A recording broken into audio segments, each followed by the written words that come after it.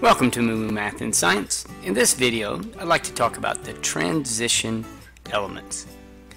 The transition elements are elements found in groups 3 through 12. Technically, they are an element that has an incomplete D subshell. Here's a list of the transition metals with their number of valence electrons.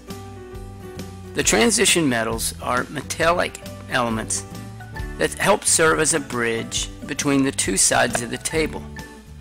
The lanthanides and the actinides at the bottom of the table are sometimes known as the inner transition metals because they have atomic numbers that fall between the first and second elements in the last two rows of the transition metals.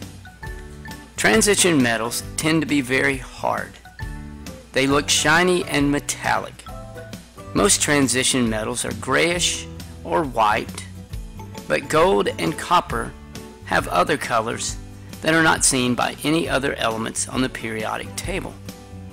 The transition metals as a group have high melting points, except for mercury, and they also have high boiling points.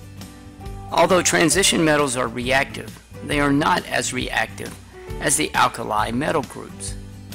Most transition metals have 2 electrons in their outer shell, but some have 1 electron, and palladium has 18. But they all have an incomplete D subshell. So there we go, the transition metals. Thanks for watching, and Moo Math uploads a new math and science video every day. Please subscribe and share.